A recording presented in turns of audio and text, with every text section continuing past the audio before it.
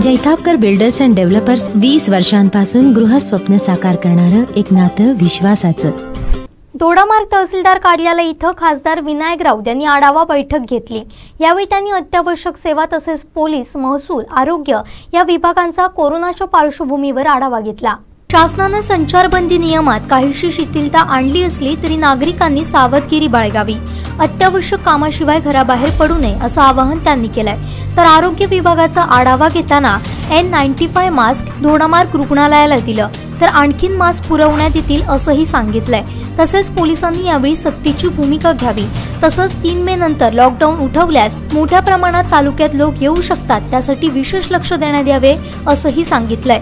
Ration card ज्या लोकांजवळ नाही त्यांनाही योग्य धान्य पुरवठा करावा अशी तहसीलदार मोरेश्वर हाडके यांनी सूचना केली आहे। यावेळी खासदार विनायक राऊत यांसह पोलीस निरीक्षक सुनील थोपटे, तालुका आरोग्य अधिकारी, तालुका गटविकास अधिकारी मिलिंद जाधव, शिवसेना जिल्हा प्रमुख संजय पडते, तालुका प्रमुख बाबूराव धुरी, जिल्हा परिषद सदस्य नागेंद्र परब, विक्रांत सावंत आदी उपस्थित होते। दोडामार्ग तहसीलदार कार्यालयामध्ये येऊन मी संबंधित अधिकाऱ्यांची चर्चा केलेली आहे। आज 20 तारीख आहे।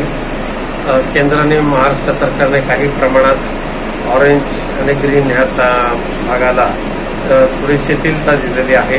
दैनंदिन व्यवहार चालू करण्यासाठी प्रोत्साहन दिलेलं आहे। त्या अनुषंगाने त्याचा आढावा घेतलेला आहे। धान्य पुरवठ्याच्या संदर्भात काही अडचणी आहेत तर त्या संदर्भात विचारणा केलेली आहे।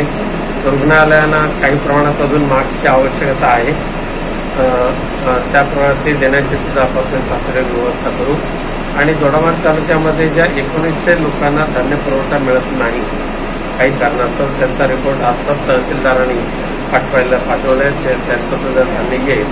एकंदरीत प्रशासन, पोलीस प्रशासन असेल, महसूल प्रशासन असेल, लोकप्रतिनिधी असतील, या सर्वांचं कोऑर्डिनेशन चांगलं आहे। काम प्रत्येकजण अगदी मन लावून करतायत, कोणाला दोष देण्याचं कारण नाहीये।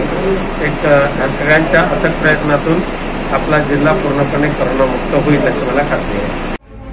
कोकणातल्या ताज्या घडामोडी सर्वप्रथम पाहण्यासाठी सबस्क्राइब करा कोकणचं महाचॅनल सिंधुदुर्ग लाईव्ह YouTube चॅनल आणि ताज्या घडामोडी पाहण्यासाठी बेल आयकॉनवर क्लिक करा।